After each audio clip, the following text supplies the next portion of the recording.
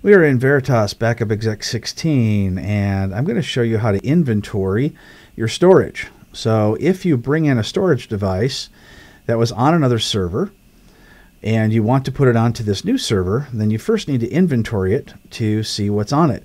So let's say your Backup Exec server that is running the backups all your servers dies, and you need to take the backup storage off of it and move it to another server. Well, you've got to inventory that data in order for that data to show up, so that way Backup Exec can use that data to restore from any data that's been deleted or corrupted.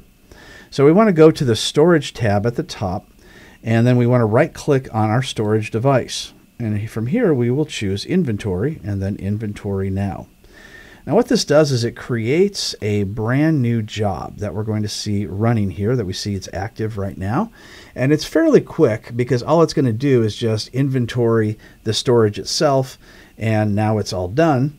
And so now it can be used to restore files. However, it doesn't know what's on those files yet until we run a catalog.